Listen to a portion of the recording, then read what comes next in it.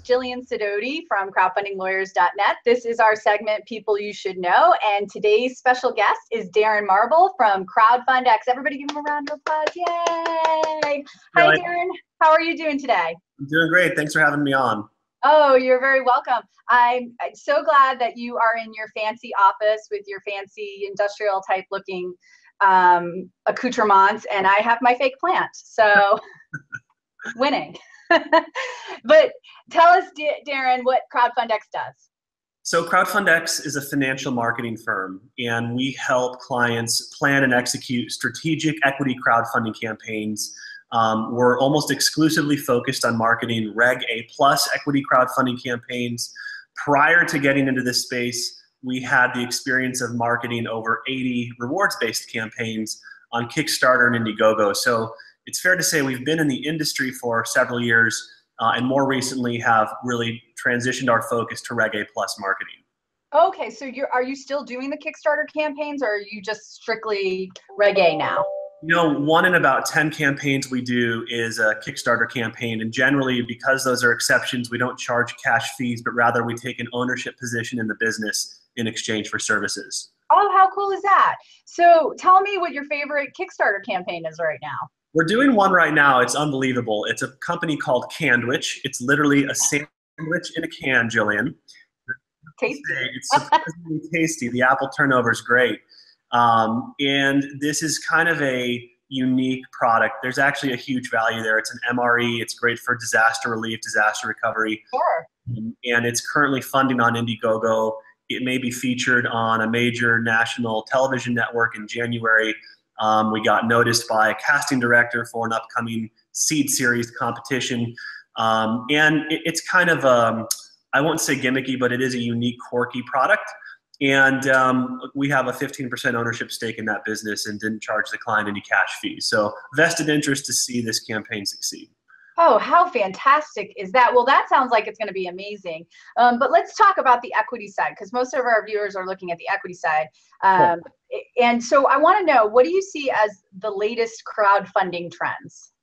You know, I think the trend is maybe that there is an education happening. And I think between, June of 2015 and today, we've seen a number of companies take shots on goal, so to speak, meaning a lot of different types of businesses and issuers were attempting to raise capital through Reg A+. The transition we're seeing is that a number of issuers, intercounsel, other service providers are becoming more educated about what types of companies are generally more likely to succeed. And so I think, I don't want to say we're seeing a thinning out of issuers, but we're seeing more qualified issuers come to the table and are generally better positioned for success because they're inherently better fits for Reg A+. Okay. What makes a good fit then? For non-real estate deals, I think the following characteristics make an issuer a good fit. Companies that have operating history, that have already raised $3 million in previous funding. They're doing $2 million or more in annual sales. They have 5,000 or more paying customers, at least 10,000 or more authentic fans, 10 or more employees in the firm. So, the takeaway is that Reg A+ is probably not a great fit if you're pre-product, pre-revenue, if you're super early stage startup. It's going to be a much better fit, and ultimately it's going to be more attainable for not necessarily later stage, but non-pre-revenue startup companies that have operating history, that are selling a product or service and have a customer base. Oh, okay. All right. So now you differentiated that from real estate, and how does that differentiate from real estate?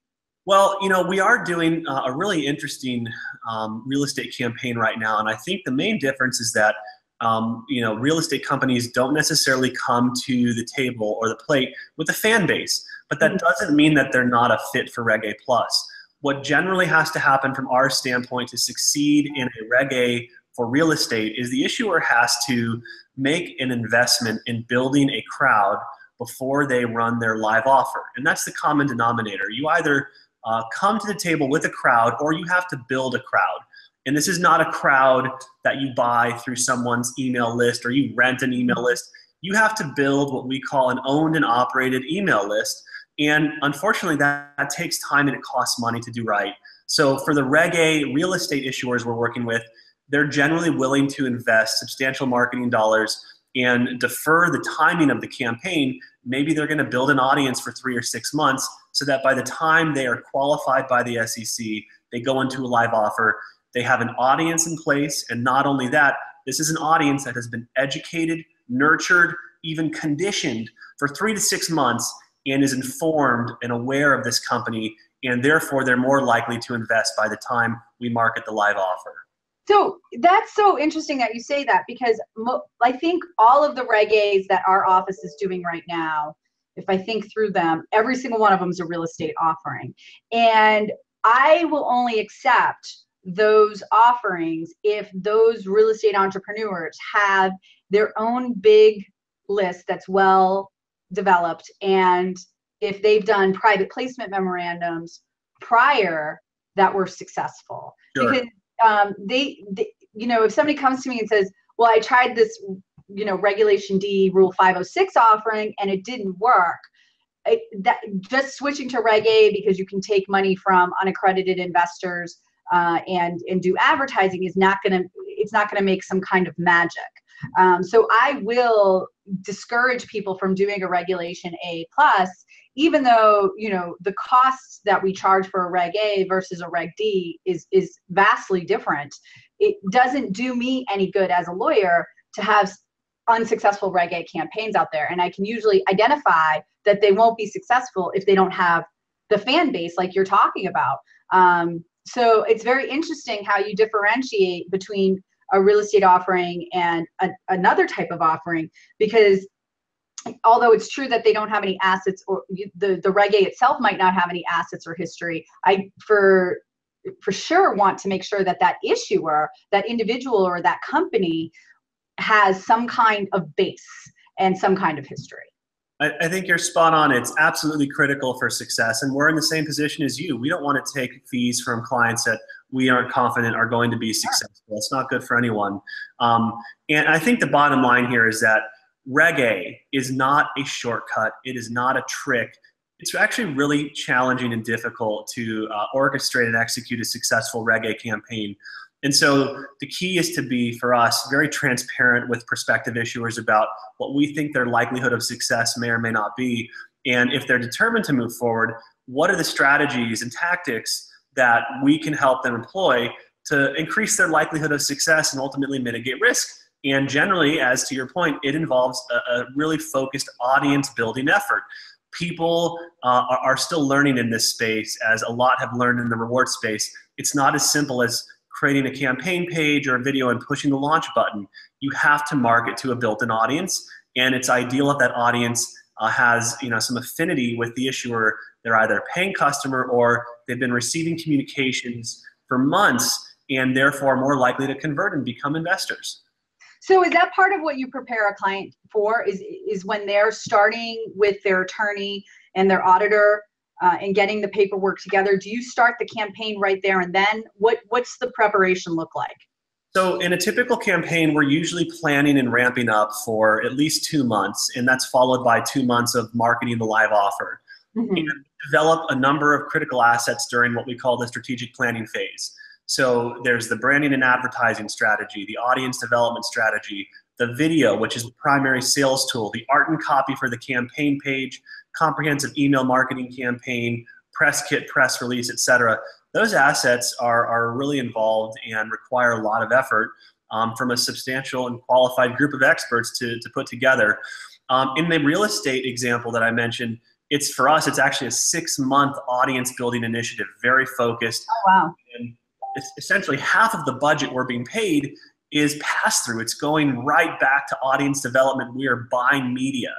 You know, a substantial marketing budget, I'll just say north of $100,000 to build that audience, because otherwise there's no audience to receive that communication and be likely to invest. So usually it's 2 months of planning and 2 months of marketing, but I think the philosophy we have is that the success or failure of your Reg A campaign is going to live or die by how you do the planning. I want to back up for a second, because you just mentioned something that I don't think a lot of my clients have been utilizing in a positive manner, or just don't really know how to utilize, which is the video. What makes a good crowdfunding video? You know, it's an excellent question. And I think this is one of the most overlooked aspects of equity crowdfunding in general. The story is of the utmost importance and oftentimes is foundational to the success or failure of a Reg A campaign. Mm-hmm. What most issuers fail to realize, Jillian, is that when you're raising capital from the crowd, the average unaccredited person needs to be sold through the story. And that story may not necessarily be about facts and figures. It might be more about ideas and dreams. And therefore, we are determined to tell a story that effectively communicates the issuer's vision, their mission, and values. Those are the three most important aspects that a CEO needs to communicate to his or her audience to inspire people, to engage, to connect, and ultimately to invest. And that's easier said than done. So, you know, when we have a video production budget, let's say our typical Reg A video budget's $20,000, we spend every last penny. We don't have any margin in the video because that's the last place we want to skimp or try to do for a lower cost. Okay. So our advice is, you know, don't skimp on the video. You need to tell a strong story. The CEO needs to be looking the audience in the eye. And of course, for real estate, it is very financially oriented. There's a return, maybe you're beating a S&P average, but you have to tell a story that emotionally connects and inspires people. And doing that is easier said than done. So what I heard in that was that the video shouldn't be like this. Hey everyone, can you give me some money? Thank you. Not at all. It has to be real. It has to be authentic. It's going to be challenging for issuers that use a spokesperson or third party to deliver the message.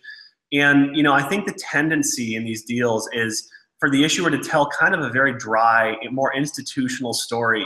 Right. And this is not a roadshow. You're not being walked around the country by an investment bank. You have to connect with people on a very emotional and raw level. And so vision, mission, and values. And the essence of it is people don't care about what you do. They care about why you do it. And that can be especially challenging in real estate, where you're buying storage space, commercial buildings, strip malls, but you still have to find a way to tell a story about your real estate offering that is going to inspire people. And so it's just really important aspect.